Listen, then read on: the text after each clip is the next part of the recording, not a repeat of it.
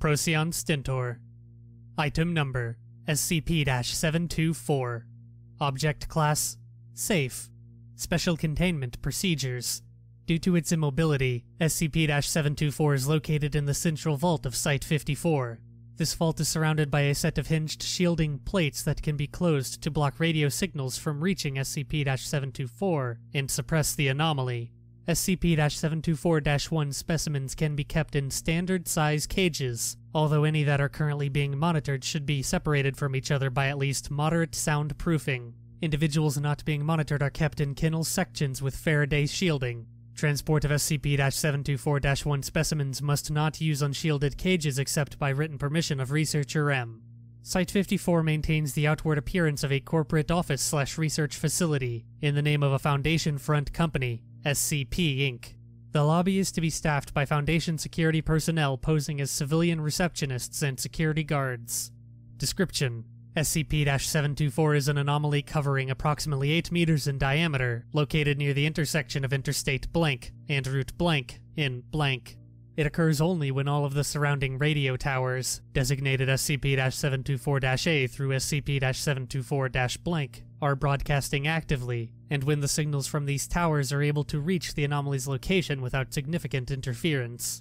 While SCP-724 is active, any individual of the species Procyon lotor, North American raccoon, that passes through the anomaly is permanently altered by unknown means.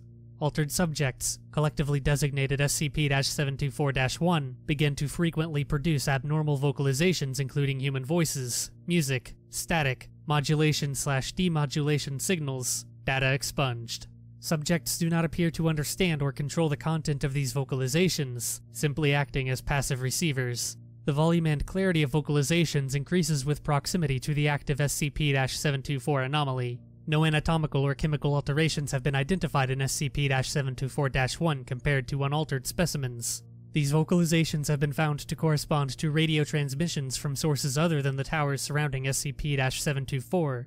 Transmissions captured by SCP-724 have been confirmed to originate from numerous locations throughout the Northern Hemisphere and occur throughout the RF spectrum. A log of identified transmission sources can be found in Document 724-blank.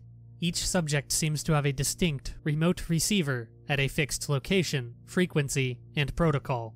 The location and tuning of each individual's receiver appears to depend upon the incident signals triggering the anomaly at the time the subject is altered, based on factors such as amplitude and frequency. Addendum 724-1.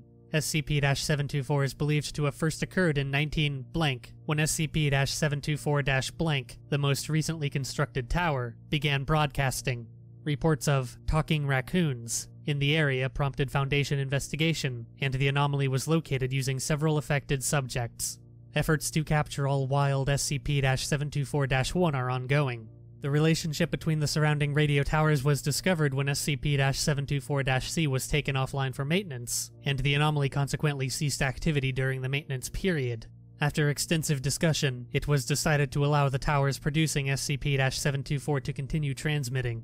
Addendum 724-2.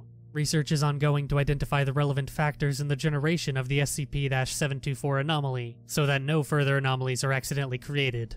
A better understanding of the effects of the various contributing factors could also have significant practical utility in surveillance and communications applications. Addendum 724-3. As an experiment, several SCP-724-1 were allowed to mate with affected and unaffected specimens to determine SCP-724's effects, if any, on subsequent generations. Of the resultant offspring, 100% have thus far been SCP-724-1 themselves. Second-generation offspring of mixed heritage parents have been affected approximately 70% of the time. Offspring of parents whose receiver locations and/or tunings are known generally appear to have their own receiver located and tuned somewhere between those of their parents. Dr. M has requested permission to begin a selective breeding program. Request currently under review.